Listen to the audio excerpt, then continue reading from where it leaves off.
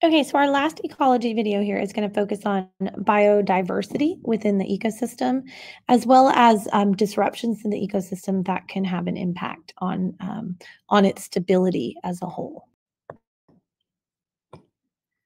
Okay, so hopefully we've kind of been catching on to this theme, right? That the more diverse things are, the more stable they are, right? And that applies to ecosystems as well. So the more diversity within the ecosystem, the more stable it is. And we can increase this both by increasing the diversity within the species that are within the ecosystem, right? That allows those species to be able to respond to those environmental changes. Basically, remember that is going to allow for natural selection to occur, right? When the environment changes, if we have diversity within the species, we're going to have some organisms that are better suited to the environment than others. And so this will allow for that natural selection to occur. Also, more species diversity, so a wider range of species within the ecosystem will help support that ecosystem also as a whole.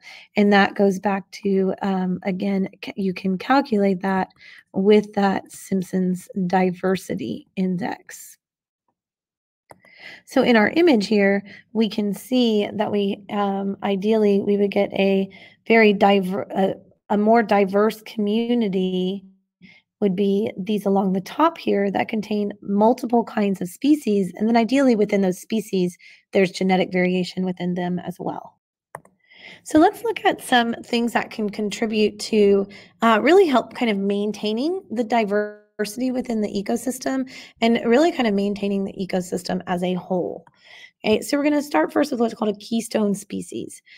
So a keystone species is usually not high in abundance, meaning there's not going to be very many of them in number.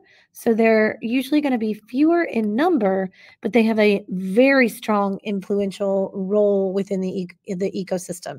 Their niche is crucial. And so if this organism is removed, even though there's a small number of them, it can make the entire ecosystem collapse without this organism being present. We'll look at two examples real quick here with elephants and sea otters. So in this first picture here, you can see this elephant here knocking down the tree.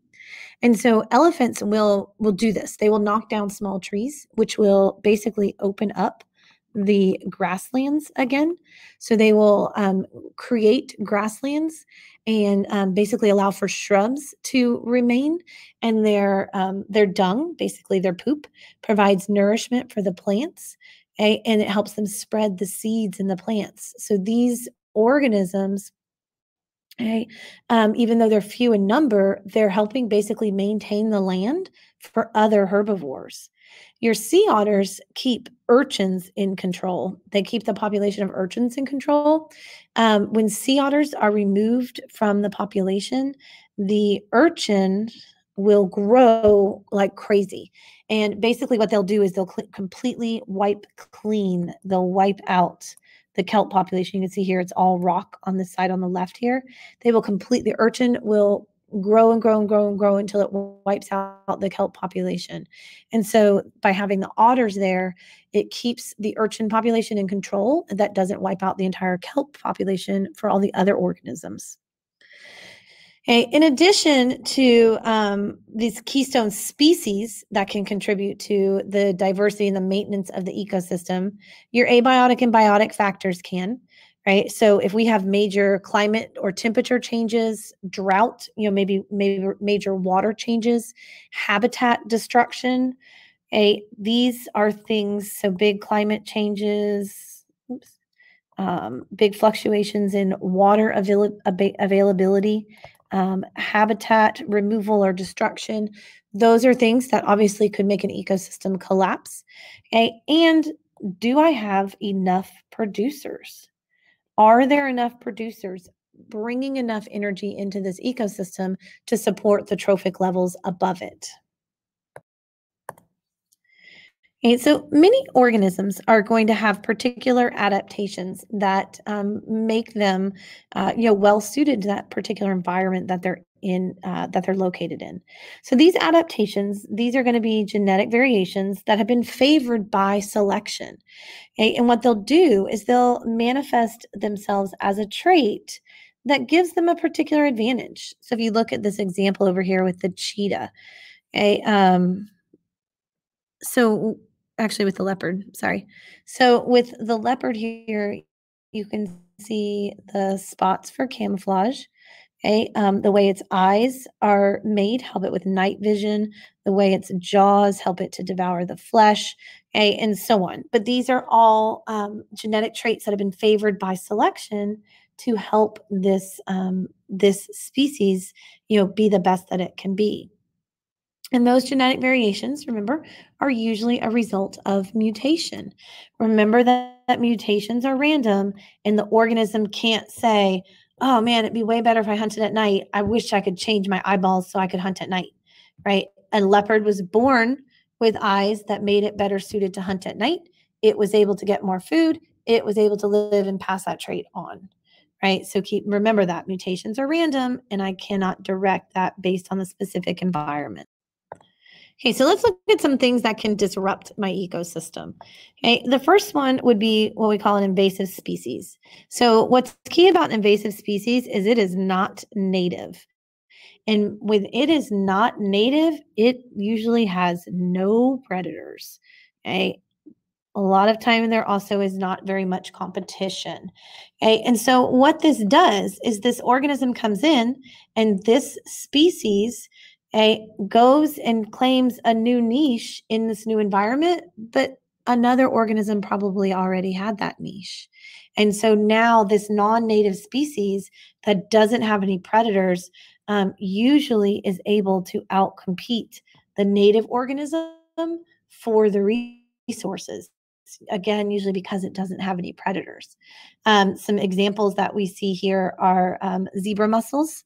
And you can see the zebra mussels here on that clam as well as in this pipe, clogging up this pipe. Zebra mussels filter out algae that other organisms use for food, and so they attach and onto the native mussels like this one, and so they make it does that mussel is incapacitated. It can't open. It can't get any food. They clog up pipelines. They sink buoys. They affect water clarity by filtering out all the algae, which is actually not ideal because then it makes water temperature rise. So zebra mussels basically can wipe out populations within a water community. Kudzu is this vine that you see over here. Okay, the kudzu vine is a climbing vine. It grows very, very quickly. It'll cover other trees, shrubs. It'll kill them due to overshading.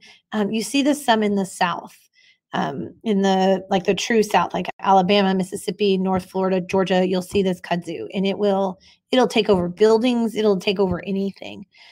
Burmese pythons in the Everglades would be another example of this invasive species. They've almost completely wiped out the Florida panther cougar population within the Everglades because they outcompete them. Some human impact things that can impact and disrupt the native species within the communities there would be diseases, as the humans bringing in new diseases that could impact the organisms that are there. Smallpox for Native Americans when the Spanish conquistadors brought that in. Dutch elm disease, which was spread by beetles that again came over and it basically they carry a fungus that attacked the elm trees that were here that didn't have a resistance to it. Okay? So humans can spread the diseases. They can change the habitats, right? Urbanization. So with urbanization, I'm having a lot of habitat destruction as I build and expand the buildings and the roads. Also what's called monocropping. Mono is one. So with monocropping, I'm putting the same crop in the same field year after year after year. And so what happens here is that soil each plant uses a slightly different ratio of nutrients. So if I keep putting the exact same plant in the exact same field, it'll completely deplete that soil from any resources, any nutrients.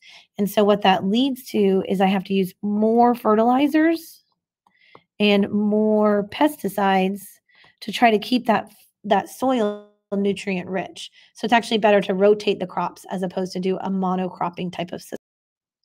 We can also have geological and meteorological events that obviously can affect habitat change and ecosystem distribution. Our meteors, right? That meteor impact, the impact that would have had on the dinosaurs, right? Completely wiping them out by changing the atmosphere. Continental drift, right? That changing and shifting of the continents through geological time. We have support of that through some of our evidence of evolution. That biogeography showing these organisms that similar plants and animals found on different continents, but helping show that they at one time were joined. So obviously these large shifts would impact the local ecosystems and the local communities.